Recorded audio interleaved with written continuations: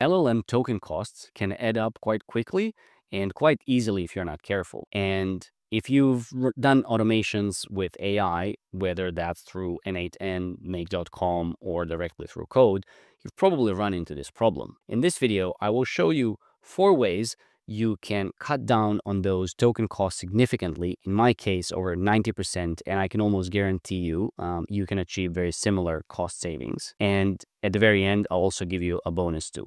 Now, having been a software engineer for over 15 years, these approaches are not new to me. I've used them many times before.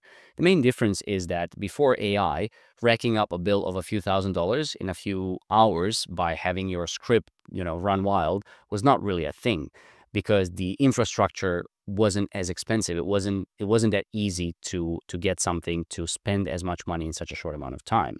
But with tokens, that's now pretty easy. And also, a lot of people coming into this space do not have technical background. They're not coming from the engineering space. So hopefully this is helpful. So let's get started.